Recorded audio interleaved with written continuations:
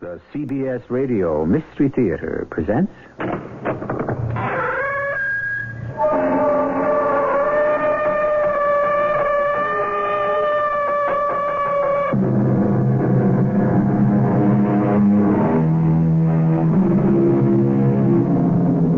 Come in. Welcome. I'm E.G. Marshall.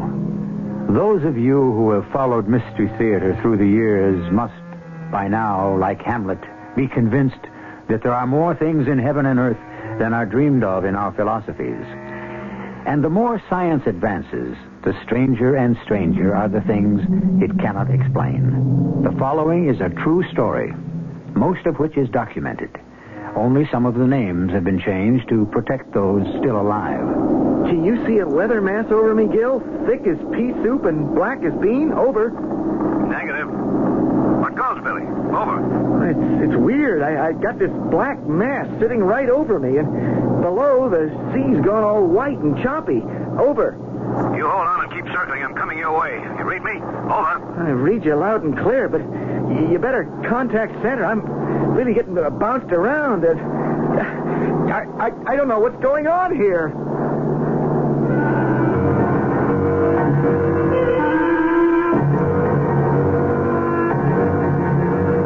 Our mystery drama, Window to Oblivion, was written especially for the Mystery Theater by Ian Martin and stars Russell Horton and Teri Keane. It is sponsored in part by ARM, Allergy Relief Medicine, and Buick Motor Division. I'll be back shortly with Act One.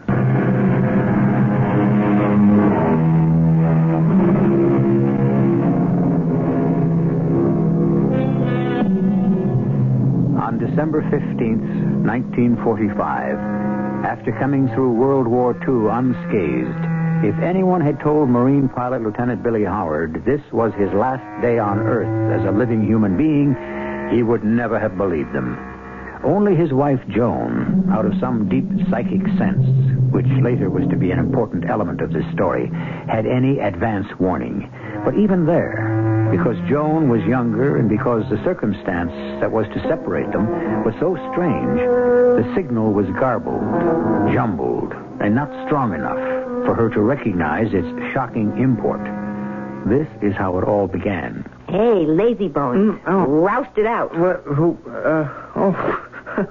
Hey, it's broad daylight. What time is it? Ease up, darlings. No sweats. Only 9 o'clock. Oh, thank heavens. Well, then what's the big hurry? I'm not due at the base till noon. That's when the Marines repossess you, darling. But for this morning, after I feed you, you remember you were all mine? We're going on a little shopping spree for the loving wife? Oh, yeah, I'm sorry. I forgot about that for a minute. Hey, how about the war being over and just nice to talk about normal things? It's been over for a few months. And it is about that time. Ooh, what time? To talk about normal things. Oh, Billy, I really don't care about the shopping. That's just a symbol. Oh, I do. I want my wife to be dressed as gorgeous as she looks. I would give up an all-year-round wardrobe to know my husband wasn't going to be dressed the way he is anymore, no matter how gorgeous he looks. Honey, I still haven't piled up enough points to get separated from the service. The moment you do, I want you to. Please. Oh, I don't know. It's a pretty good life, Joan. I've put in quite a bit of time learning to be a Marine pilot. We might do worse. No. No what? I don't want you flying anymore, Billy. Joan, darling, you never acted like this before. All right, I know. I just have this feeling. Will you be going up today? Well, sure, but it's just a routine scouting flight. Scouting for what? Oh, come on, Joan. What's gotten into you? Oh, Billy, I don't know. It started last night. I have this obsession that if you go up on this flight, I don't know. I just feel like you're never going to come back. Hey, come on. What goes? It's like somebody is trying to send me a message, only I'm too stupid to understand. Darling, do you have to report today? I'll tell you what. Let's go buy you a new wardrobe and get you all set, and then we'll start to worry about me.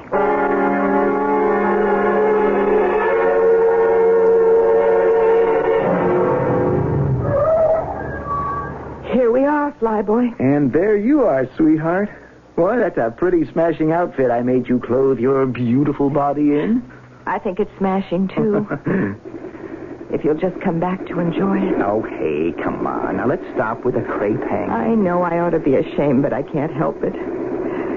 Billy, I'm scared. Of what? I don't know. That's what we're all scared of, isn't it? The unknown. Well, that's not where I'm going today. Where are you going? If it holds true to custom, the same few hundred square miles of Atlantic that I keep tracking day after day till I have a hard time staying awake. Where? Northeast from Fort Lauderdale to Bermuda, square off southwest for a leg, and then back due west to base. Just defense patrol. Now, any more classified secrets you'd like to worm out of me? Oh, Billy. Billy, I love you so. What would I do without you? Johnny, come on. 23 months in action in the Pacific. I come out without a scratch. What could happen on a routine milk run like today? I know. I'm just being silly. Hold me a minute.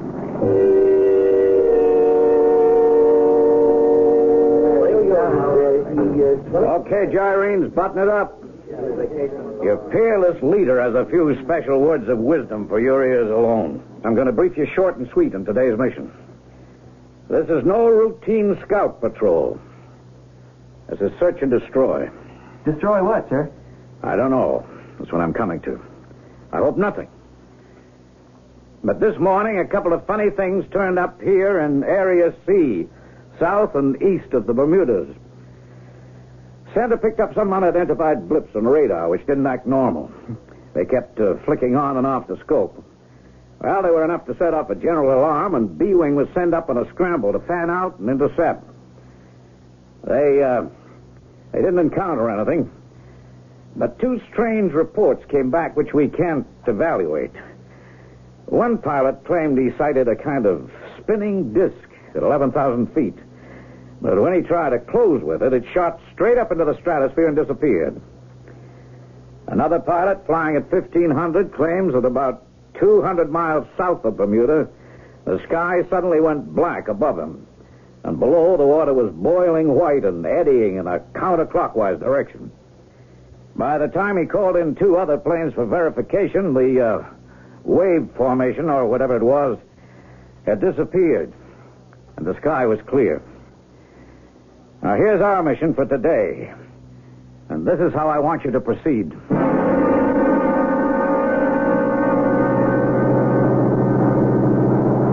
This is Wing Commander Little Eva. We're coming up 5,000. When we reach altitude, peel off and run through your own grid patterns at altitudes assigned. No communication during flight unless you have sighted something you can't handle.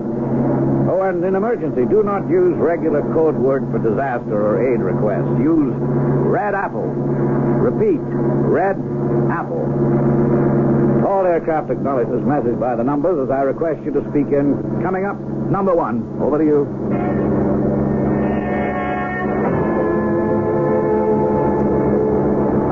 Number 15 checking in, Major. Acknowledging instructions. Ready to split. Over. Roger, Billy boy. Any questions? Over. You really believe all this malarkey? Hey, I bet you 2 beers to 1. This just turns out to be a routine patrol. Over. I just follow orders, and you'd better too, pal. I'm flying the course next to yours. Now, do me a favor. Get off the air. I need to talk to ground. Over. See you on the deck. We'll laugh at this. Over and out. One bet I could take him up on. This is Flight Little Eva to tower. We are at 5,000, heading 60. Now departing traffic and leaving your frequencies, going over to M Center. Bye-bye. Expect us back as brief, 1,700 hours. This is Little Eva saying so long.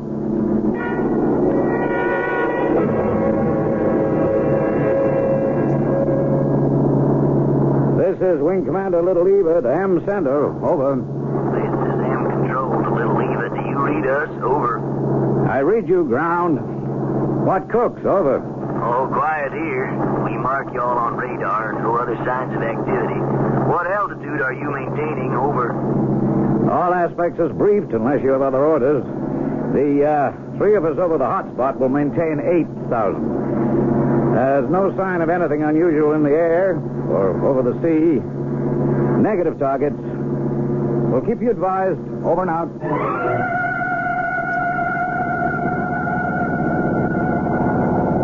This is Billy 15 to number 1 Little Eva. Do you read me? Do you read me? Over. Read you loud and clear. Why are you breaking silence? Over. I am northeast quadrant, sector 5-1, south of Bermuda, a couple of hundred miles. Second sweep on my grid, and I don't like what I see. Over. Enough to break radio silence? Over. Too right. Where are you? Over. About 70 knots southeast of you. 8,000. Over. I don't know, Gil. It's weird. I got this black mass sitting right over me, and below the sea's gone all white and choppy. It's kind of swirling like maybe a submarine was surfacing. Only I want to tell you, if it is the biggest submarine you ever saw. Over. You hold on and keep circling. I'm coming your way. Oh, you better contact the Adams Center and alert them. You read me? Over. I read you loud and clear, but I'm in real rough weather, getting bounced around. You better contact Center. I want to tell you, I don't know what's going on here. Over.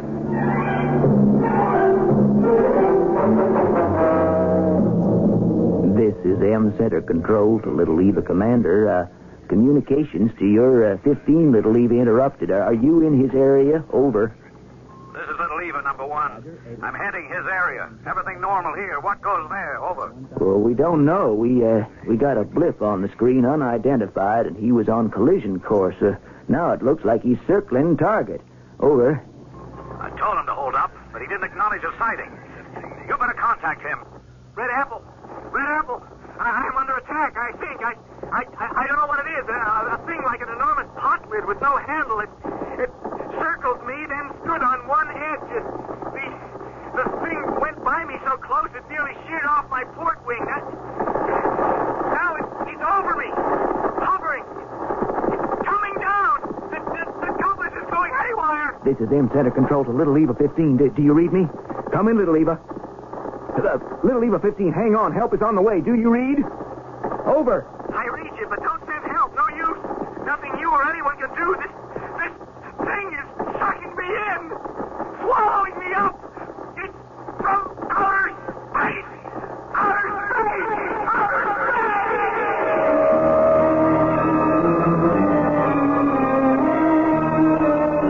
December 15th, 1946. Flight 17 on a routine mission out of Fort Lauderdale. Code name Little Eva. One pilot and plane that never returned. Lieutenant Billy Howard, 26. Crashed in the area of water that was many years later to become known as the Bermuda Triangle. Or swallowed up through some time window into outer space and another world. It was to be over 30 years before there began to be any answers or explanations. I shall return shortly with some of them and Act 2.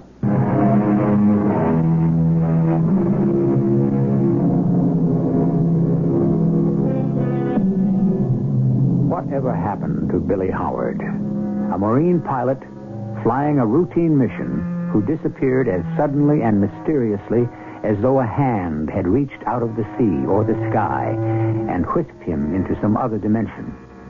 Did he simply crash, as was reported to the public? Or were there reasons why his particular fate was hushed up and the true circumstances kept from his wife? Let's take one more look at his disappearance and then follow his story from 1945 to today. This is M Control Center to Commander Little Eva. What happened to your wingman? Come in, over. Commander Little Eva, M Central. I don't know. I had him in sight, but he just disappeared. What can you tell me? Over. Well, we had his blip on the scope. There was another unidentified blip on intercept course. They fused and went right off the screen. What, did he crash with something? Over. No, definite negative. No other craft within sight. He just disappeared. Over. Well, what do you mean, disappeared? Went into the drink, crashed in the sea? Over. No, he didn't crash. He just disappeared. Over. You had him in full sight? It happened before your eyes? Over. Well, there was temporary lowering cloud cover, not over 10 to 12 seconds. But when it cleared, he was just gone. Over. So it's still possible he ditched. Over. No way I could see. I mean, I guess he must have, but it just isn't logical. There's no time. I'd have seen a plane, a parachute, something. I don't mind telling you, I'm getting heebie-jeebies. You got any sightings there on the scope? Over. Negative. Just your flight wing, all coded. We are sending out PBY Air Sea Rescue to comb the area. Now check your position carefully and give me your best estimate of coordinates so we can zero in. And Major, button up on this. No leaks. It's stamped top secret.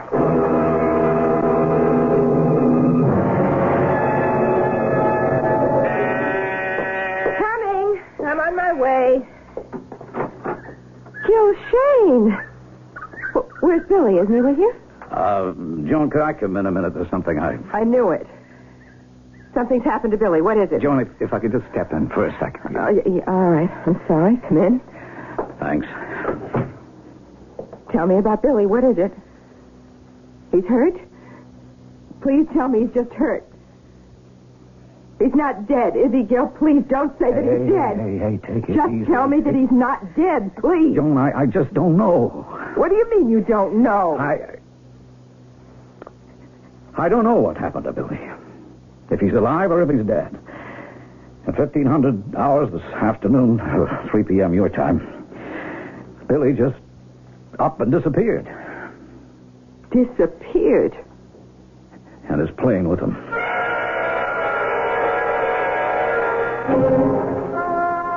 I don't understand what you're telling me, Gil.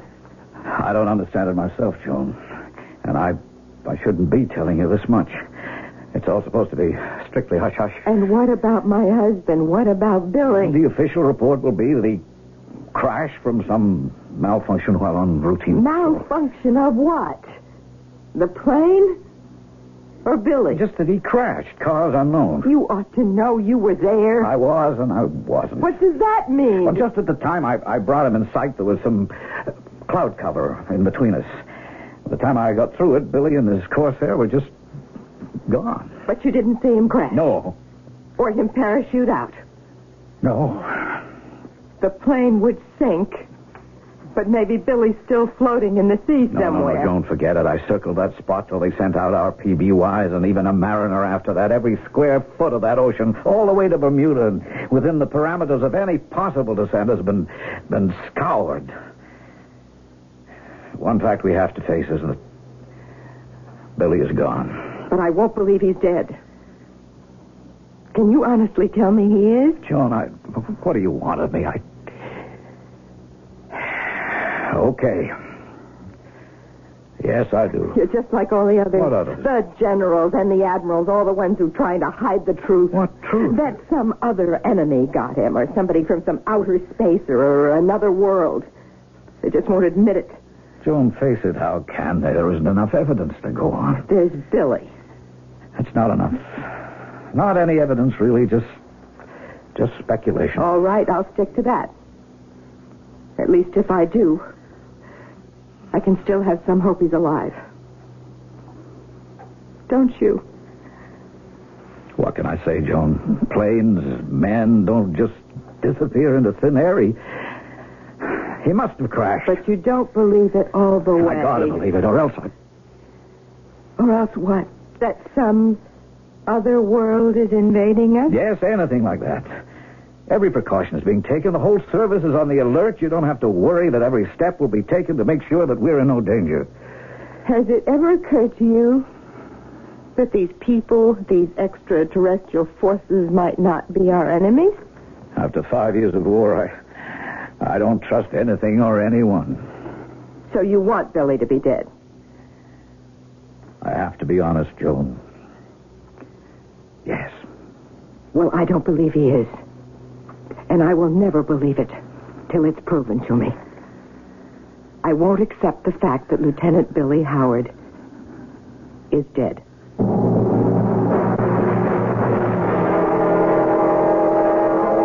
That was the 15th of December, 1945. It was to be over 30 years before I entered the picture. and the legend of Billy Howard started to be reestablished as fact. My name is Bryce Bond. I'm a lecturer, author, UFO investigator, and teacher of parapsychology. I'm also a practicing healer. It was a combination of the last three of these functions that drew me into Mrs. Howard's orbit. Or perhaps she into mine. A story had first come to my attention in the early 70s. The story haunted me. And in 1975, knowing that Mrs. Howard stubbornly refused to consider her husband actually dead, a group of 40 of us psychics decided to see if we could contact Billy Howard. What resulted from that had brought me now into 1977 to meet Mrs. Howard face to face. Are you Mr. Bond? I am? I've been expecting you. Won't you please come in? Oh, thank you. Oh, what an attractive house you have. It's grown through the years. Settled in. The garden is so luxuriant, I'd never be able to keep it under control if Charlie weren't as avid a gardener as I am. Charlie? My husband. I'm sorry he's not home to meet you. Oh, that's all right, Mrs. Howard. But I guess that isn't your name now. No. It's Mrs. Murillo. I thought it better with what we have to discuss that my second husband shouldn't be here. We have a screened porch. Shall we sit there? It's a little warm today. Okay, wherever you choose. Then will you follow me? I followed this calm, controlled woman in her 50s to her house. A house that gave every evidence of being warmly lived in. Her figure was as neat and trim as that girl's over 30 years ago, who had said goodbye to a husband who never came back. I wondered if I was wasting my time. Or, more important, was I wasting hers? And intruding on someone who seemed to have life under control, and who was neither asking or wanting any help or interference from me. I can't tell you what your letter meant to me. Oh, I'm relieved if you feel that way. Under the circumstances, I felt that this might be an invasion of your privacy. Because I'm remarried? Well, yes. I don't think it is. I will neither defend nor apologize for what has happened in the 32 years since Billy disappeared. I am human. No woman wants to be alone. I have a wonderful marriage with a kind and gentle man, but we entered into it with everything in the open. Never mind the legal aspects. Even after all this time, I refuse to believe that Billy Howard is dead. And nothing I could say would change your mind? No. You're quite sure? Yes. Is that why you wrote and asked to see me? Yes. But of course I didn't realize that you had a whole other life. Don't you worry about that life. I can handle it. Tell me about Billy. Well, Joan, as I explained in my letter, in 1975, I read in a column in the paper a report that it was the 30th anniversary of Lieutenant Howard's strange disappearance. I had known the history of the case before, and, well, this was enough to trigger me into doing something about it. Doing something about it? Oh, a number of things. First of all, I did some deeper research on it. As you know, due to the late Brigadier General Gilshane's efforts, the files and all the reports of that mission were finally open to the public. Yes, Gil was marvelous about that for what good it did. You mustn't be bitter, Mrs. Howard. Oh, I beg your pardon. I suppose you just call me Joan, less confusing, and I'll call you Bryce. That would help. Please go on. Well, I was just trying to say that you shouldn't be too bitter about the reaction of the authorities. It's one thing to be able to say that either by a malfunction of the plane or some mistake of the pilot, an unfortunate and fatal crash occurred. But to speculate on what really happened, that would be very difficult for established and audit principle. What do you think really happened, Bryce? Now, for me, it's simple.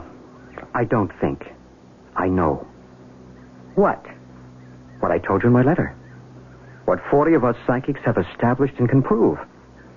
What you know, you believe yourself, or I wouldn't be here. That your first husband, Billy J. Howard, is still alive.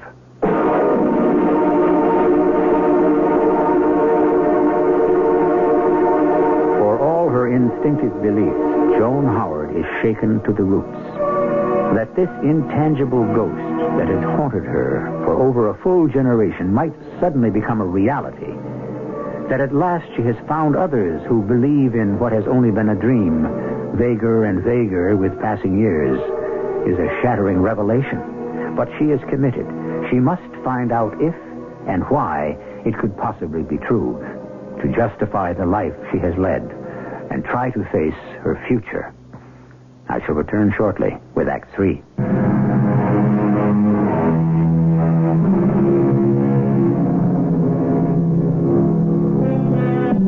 With Bryce Bond's quiet, positive announcement that her first husband is still alive, suddenly Joan is swept by forces beyond the iron control she has practiced all these years.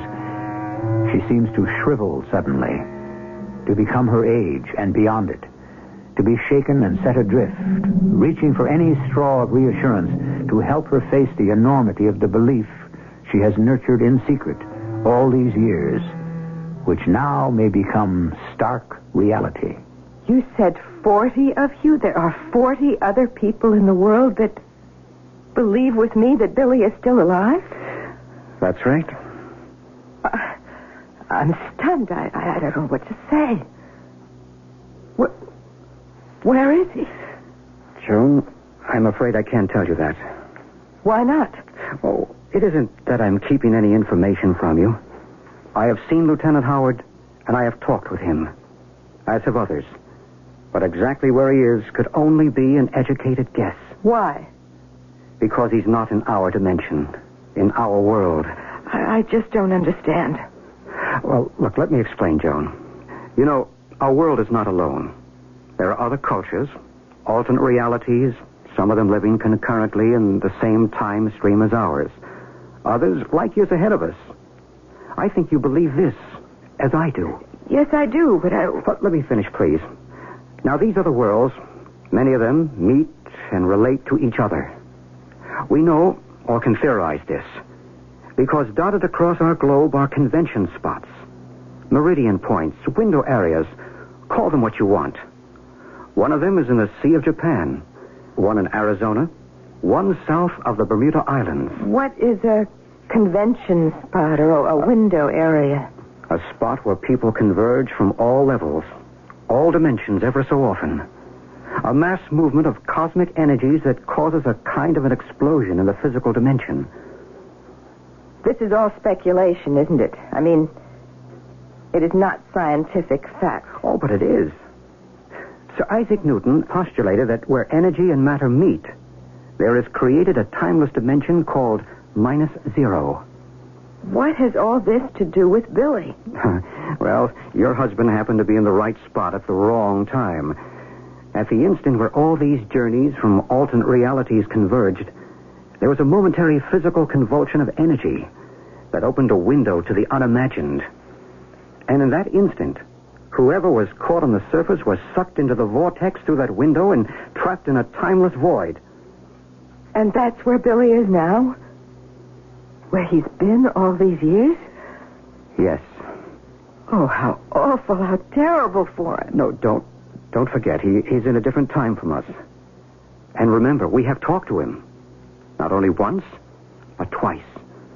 And although he is anxious to get back to you, he is far from unhappy. You have actually talked to him? It was because you finally went to APRO that I felt I had to get in touch with you. APRO?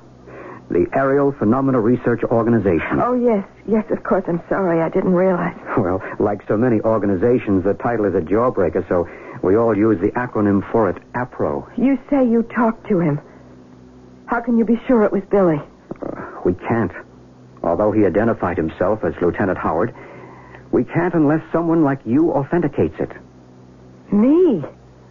How can I'm not an authority. You are on Lieutenant Howard.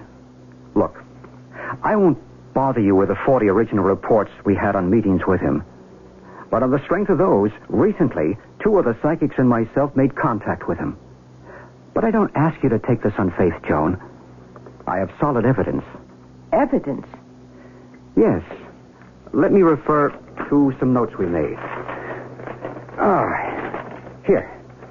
Your husband told us he was 26 years old when he disappeared, and that 2 days before the ill-fated flight was the anniversary of your first date, 10 years before. At Pasley's Diner on the corner of Plain and Elm Streets in Bloomsbury, Ohio. Yes, that's right. It was raining, and he had a hole in one of his shoes, and you ordered filet of sole.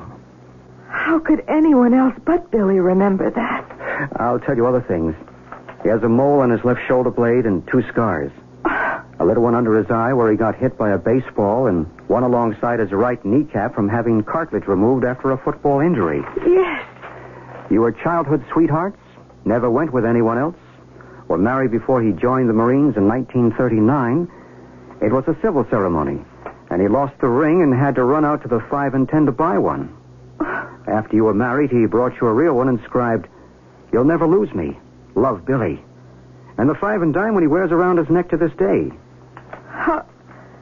How could anyone know all this? Only because Lieutenant Howard told us. Then he is alive.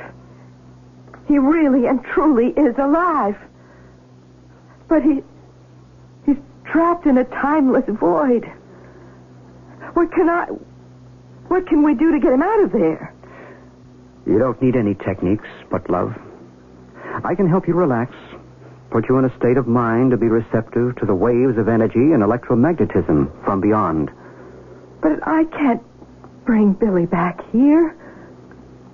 What would I do about Charlie? I'm married again. Perhaps you could go to Billy. Set his mind at rest. Oh, I'd be afraid to. What am I going to do? What am I going to do? It was late that afternoon that I left Joan Howard, now Joan Murillo, to call her by her second husband's name. I was in 2 minds as I drove towards the Miami airport. Would I, and should I have interfered if I had known that she was remarried? But that was a decision really beyond me. As a psychic, I had responded to a distress signal from 2 worlds. I was only an instrument, the decision not mine. I thought of Billy Howard as I had last seen him, imprisoned in a sort of glass cylinder, lost and alone, seeking any communication with his lost wife. I would have been amazed if I had known what was happening in air traffic control in Miami at that moment. Lieutenant Colonel Banyan? Speaking. I think you better get down here, sir. I got a bogey at 242 head and will not acknowledge. Now, I don't know who this lollipop is, but he's violating airspace. I'll be right down. Should I sound defense intercept? No, you hold it till I get there. Roger. But you keep after that lollipop. You make him identify himself. Affirmative. Will comply. This is M Center. Aircraft on heading 242. Imperative you identify. Give us your type and position. If unable to communicate, try to squawk us your 2011. Which way are you going? This is M Control to aircraft headed 242. If you do not identify... There's this bogey you were talking about. It's right there, sir. All other planes are identified? Checked and double-checked. This boy won't answer you, huh? Maybe his radio is out. Maybe a lot of things, but that bogey is well inside the DZ. I'm going to send up... Hey, what happened to him? Well, I don't know. He just dropped out of sight suddenly right off the scope. Well, where'd he go to? Search me, sir. Unless he got below 800 feet, that would take him off the screen. You better hit the panic button. You scramble the DZ intercept. We got to find him, whoever he is. At that moment, I could have found him for them. He went over my head, his exhaust roaring and leaving a trail of smoke behind him, coming in for a landing, heading north where I had just come from. The plane looked oddly old-fashioned, and a premonition came over me. I wanted to turn the car and follow, but strangely my engine had gone suddenly dead, and some inner voice spoke to me saying, "Leave well enough alone. You know who it is and where he's going." Billy! Joan. Oh, you came back. Because you called me to. How are you, Joan? I'm well enough. You can see how I am. But you? Oh, I'm all right. You needn't have worried about me. I see that now. You haven't changed a bit. You're just the same as the day you said goodbye to me. You haven't changed either, Joan. Oh, you don't have to be gallant. I'm an old woman. Oh, older, maybe, not old. What a wonderful thing that after all these years, your faith has helped keep me alive. Has it been so awful? Oh, not awful at all. And time is different. It hasn't been long for me, preparing, getting ready for what I had to do.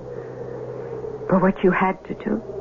Well, that doesn't matter at the moment. What's important is that we are together again. Come with me. Where? To a whole new world that I'm just about ready to be accepted into. What sort of world? It's under the sea, on the ocean bed. That's why I've had to wait my time till I could learn to breathe and live there. Under the sea where? Where I disappeared. Down among the pyramids. Beneath what they call the Bermuda Triangle? Oh, I don't know what my old world calls it, but it's love and happiness and peace. Come there with me? Oh, Billy, I can't. Our worlds have slipped us by. I can't come with you. Of course you can. Why do you think I was allowed to come back? Billy, it's too late. If I came back with you to your world, you would still be a young man, and I would be a wrinkled old lady who could be your mother. Maybe even your grandmother. Joan, don't you love me anymore? I love you forever. As I did when we were together. As I may in some future heaven. As I do now. In memory. But my love at last has its place. As yours must have for me. You and I are at peace. And it's time for us to say a real farewell. I'm glad I came back. So am I, Billy. It's time for you to leave. Yes. It's time. To the future. When we will all be rejoined again.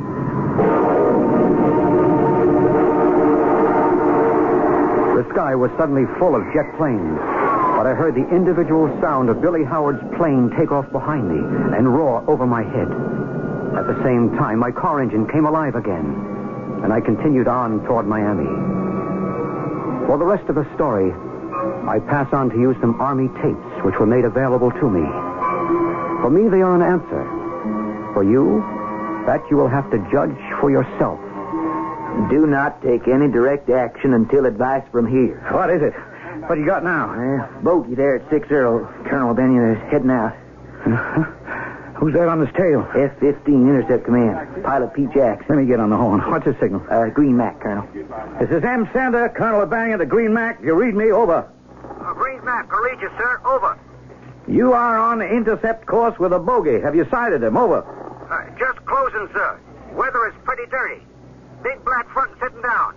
He is hard to identify. Over. Is he one of ours? Over.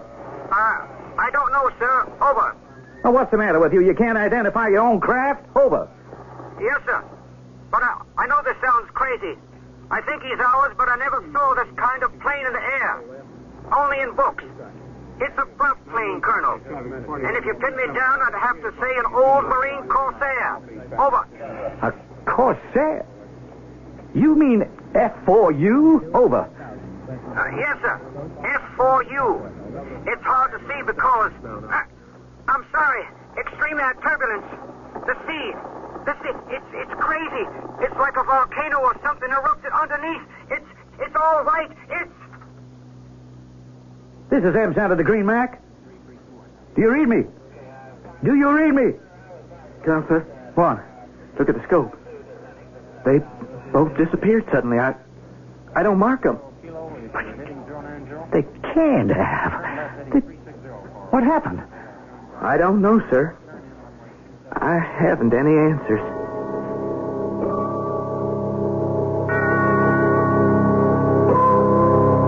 have any answers. There are accidents, but what explains them? Are they just a statistical number that catches up with a random individual, or are they, as Bryce Bond and others believe, the result of the meeting between other worlds which coexist with us?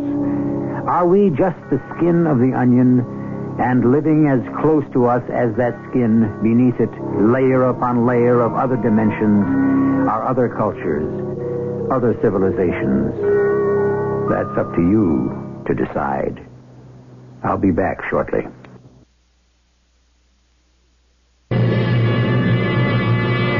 And now, a preview of our next tale. Oh, yes, they'd be delighted for me to tell them of troop movements, secret dispatches, etc. Anything I wish, but Andre refuses to name any specific amount. But you asked for so little, 10,000 pounds. We'll write back to John Andre. Peggy, draft up some letter about hats or gowns or whatever. I'll make notes on my views and perhaps, yes, give them some incidental intelligence just to whet their appetite. This messenger who's coming back, is our letter to be given to him? No, we're to tell him who in Philadelphia we're writing to. I'll write directly to John himself. Why not? You must be out of your mind. Write directly to Andre. Why, you might as well take your carriage and drive to British headquarters or shout our intentions from the housetops. This must be done in secret. This is E.G. Marshall inviting you to return to our Mystery Theater for another adventure in the macabre. Until next time, pleasant dreams.